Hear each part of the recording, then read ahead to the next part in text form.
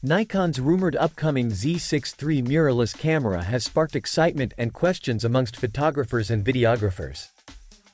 As the successor to the already highly capable Z6 II, will the Mark III truly push technological boundaries?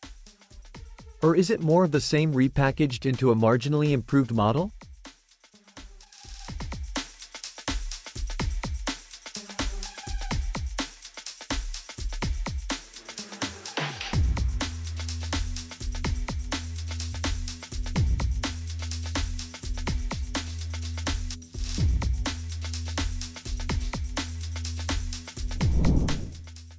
On paper, the Z6 III sets out ambitious goals: faster speed, better autofocus, more advanced video, and refined handling.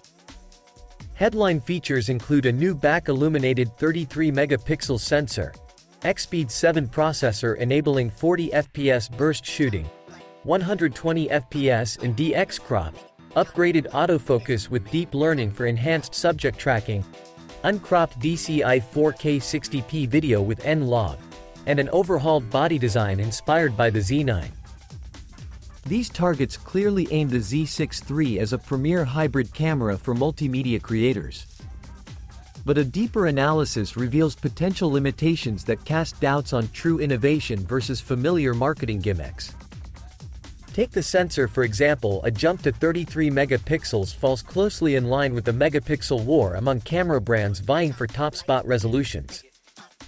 And while back-illuminated designs improve light capture, noise reduction seems incremental at best, judging by the Z7 IA's minor gains over the Z7. So is the sensor more of a numbers game for marketing?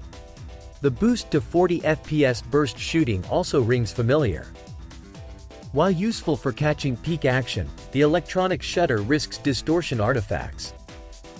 And the Z9 already reaches this speed with a stacked sensor, raising questions if the Z6 III cuts corners on quality for speed's sake alone. The autofocus too touts deep learning advancement, but Nikon already utilizes such AI tech successfully in other models. So while algorithm refinements are welcome, it's debatable whether a true breakthrough occurs here.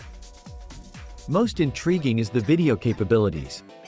Uncropped oversampled 4K 60p shows promise to rival mirrorless leaders like the Sony a7S III and Canon R5C, but lacks details around codec limitations, record limits, rolling shutter, or HDMI output call spec boasts into question. Is the Z6 III more style over true video substance? Handling refinements also follow the familiar playbook: add chunky grips, giant EVFs, and plenty of FN buttons. These iterative ergonomic tweaks bolster usability but break little new ground.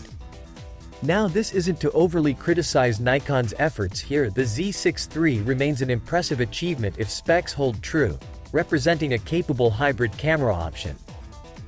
But analysis reveals more evolution than revolution in its goals, using familiar resolution bumps, speed boosts, AF buzzwords, and video jargon as alluring but predictable marketing catnip.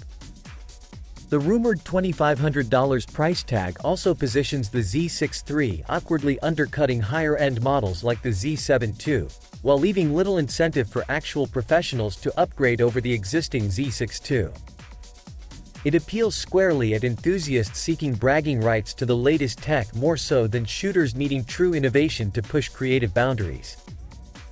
So perhaps the verdict on the Z6 III boils down to how much one buys into improved number figures versus evaluating actual real-world technological advancements beyond a simple specs race. There's excitement, no doubt, but signs also point closer to polished iteration over groundbreaking innovation.